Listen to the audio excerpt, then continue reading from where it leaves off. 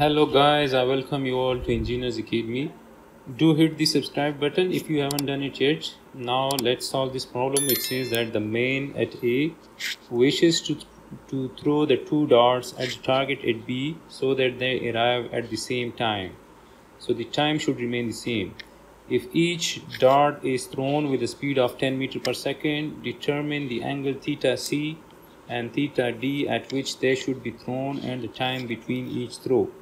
So we have to find the time difference between each throw, and we have to find theta C and theta D with which the dart is to be thrown. And it is said that note that the first dart must be thrown at theta C, which is greater than theta D. Then the second dart is thrown at theta D. So first of all, let's assume that the dart is thrown with some velocity, with some angle theta.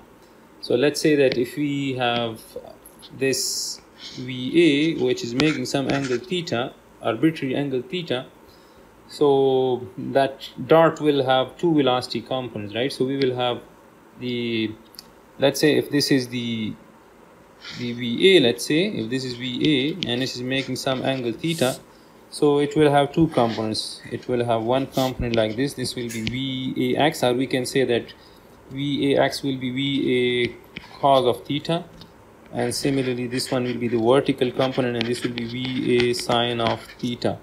So this component, this is Vx, and this is, let's say this is VAX and this is VAY. So the horizontal and vertical components of the initial velocity. Again, we have to define our coordinate system. So we can define our coordinate system at point A. The origin will be at point A. This will be our positive x, this will be our positive y, and the coordinates of point A will be 0, 0, since the coordinate system is located at point A. So the origin is at point A. So the initial coordinates of point A are 0, 0. So we can say that the x naught and y naught, the initial position of the dart, is 0, 0. And now the final coordinates of the dart when it hits the target will be equal to 5 meters in the x and 0 meters in the y, since point B is lying on the x-axis. This is our positive x-axis. So this will be 5 and 0, and these will be the final coordinates. Let's say this is x and y. Now if we apply the motion in the horizontal direction, and we can say that the x direction motion, the motion in the x direction, that is the horizontal motion. So this is our positive x direction. So we can write that the distance traveled in the horizontal direction, that will be x minus x naught. This will be equal to VAX into t, and plus 1 divided by 2 AX into t square. But as we know that since this is a projectile motion, and in the projectile motion the horizontal component of the velocity remains the same, that is VAX, that is VA cos of theta, will remain the same. So if the horizontal component of the velocity remains the same, the acceleration along the x direction is always equals to 0. So this term is always equals to 0 while considering the horizontal motion. So this is equal to 0. So now the final coordinate of the dart is, the final x coordinate of the dart is 5. So we can write this is 5 minus 0, and this will be equal to VA cos of theta into t. Now we know VA is 10, it is given. This is 10 meters per second, this is given. So VA is 10. So 5 minus 0 is 5. So from this we can write that cos of theta into t is 5 divided by 10, and 5 divided by 10 is 1 divided by 2, or we can say that this is 0.5. So cos of theta into t, the product is equal to 0.5. Let's say this is, or from this equation we can say that t is equal to 0.5 divided by cos of theta. Let's say this is equation 1. Now let's consider the motion in the vertical direction, that is in the y direction. So we can write that this is y motion,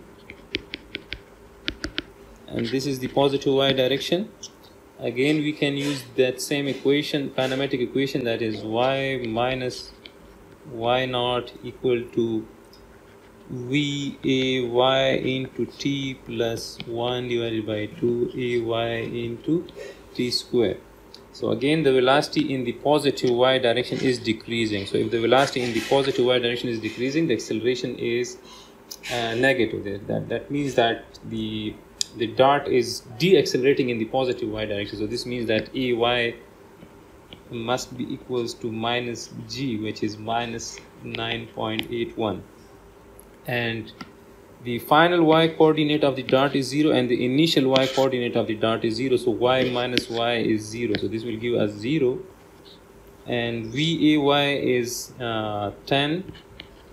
That is basically 10 sine of theta. So it VA sine of theta and VA is 10. So we can write this is 10 sine of theta into T plus 1 divided by 2 into minus 9.81 into T square.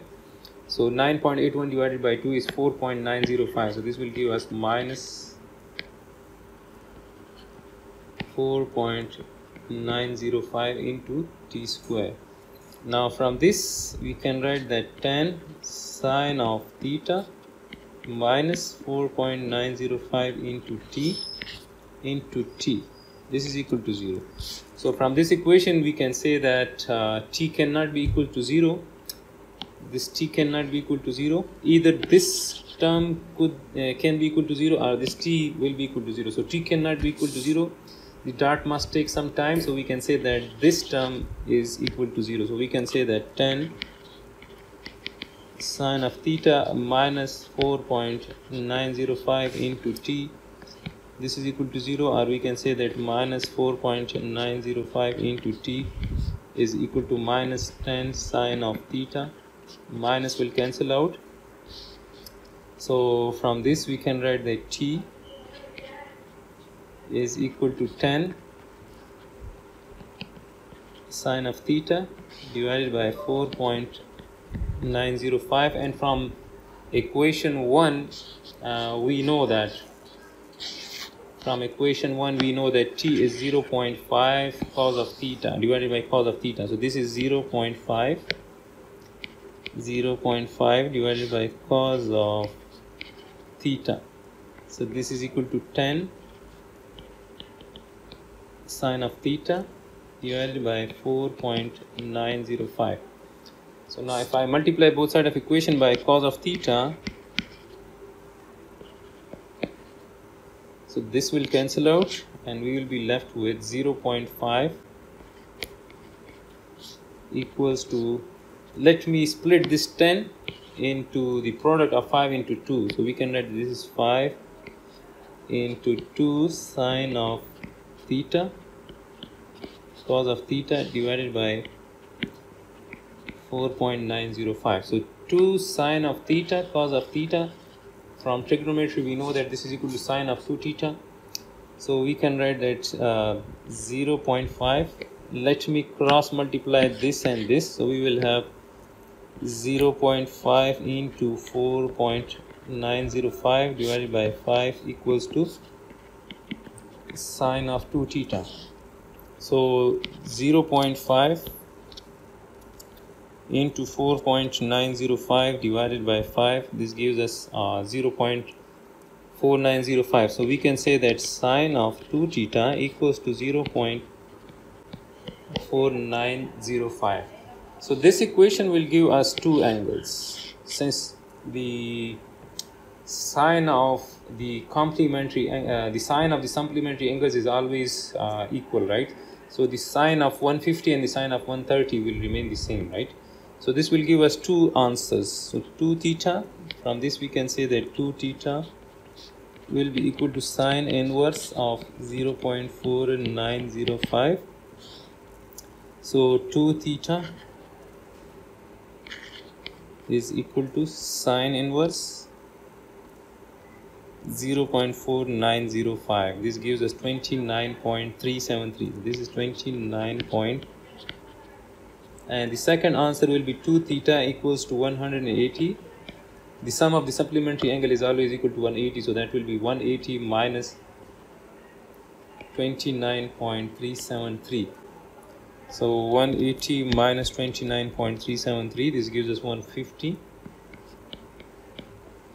150.632 theta, and this is 2 theta. Now divide, if we divide both sides of equation by 2, so 29.373 divided by 2, this gives us 14.69 degrees, and 150.63 divided by 2, this gives us 75.32. So these two angles are that theta C and theta D, which are required, right? So theta C is greater than theta D. In the problem statement, it said that theta C is greater than theta D. So this angle is theta C and this is theta D. Since theta C is greater than theta D, so this is theta C and this is theta D. So now if the dart is thrown with an angle of 75.32 with the horizontal, or if the dart is thrown with an angle of 14.69 degrees with the horizontal, it will travel the same distance in the horizontal direction, that is 5 meters. For theta C, T will be, we have this equation 0.5 divided by cos of theta, right? So for theta C, the time will be 0.5 divided by cos of theta C, which is 75.32. Let's say for theta C, time is Tc, and for theta D, the time is Td. So that will be 0.5 divided by cos of theta D, which is 14.69. So 0.5 divided by cos of 75.32. This gives us 1.973 seconds, and theta D will give us 0.5 divided by cos of 14.69. This gives us 0.517 seconds. Now the time difference will be, delta T will be Tc minus Td. So that is 1.973 minus 0.517. So 1.973 minus 0.517, that is equal to 1.456 seconds. So this is delta T. So the second dart must be thrown after 1.456 seconds when the first dart is thrown. So theta C is 75.32, theta D is 14.69. The time taken by the dart which is thrown at an angle of 75.32, that is theta C, is 1.973, and the time taken by the dart which is thrown at an angle of theta D is 0.517 seconds, and the time difference between both the darts leaving time is 1.456 seconds. So this is the solution of this particular problem. I hope this will help you in your learning. Let me know in the comments if it helps in your learning. Also subscribe Engineers Academy for the solution of such more problems from Hibbeler Dynamics.